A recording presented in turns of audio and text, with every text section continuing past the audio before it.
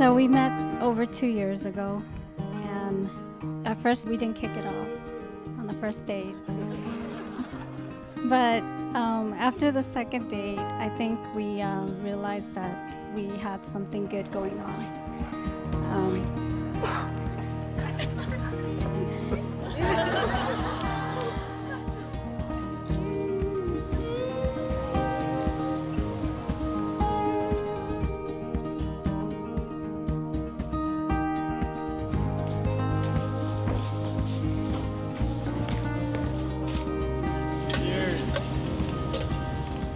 I'm no fortune teller, but when I'm around Lloyd and Betty, I know that they have built their foundation on friendship, and on this foundation, they have built a strong base for their love and marriage.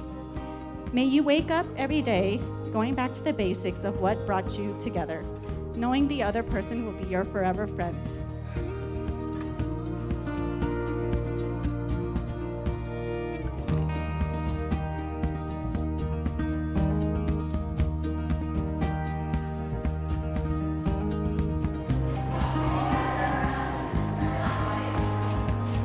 Oh, it's beautiful, baby. Feel good? Are you gonna cry?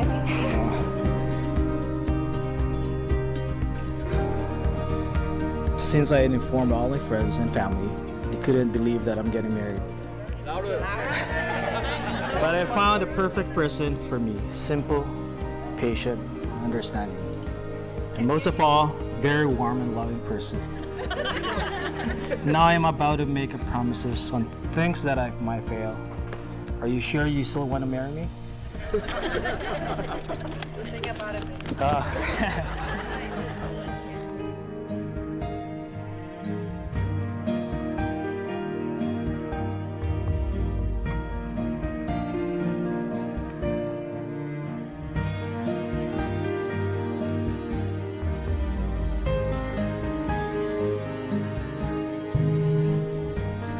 Love is friendship that has caught fire.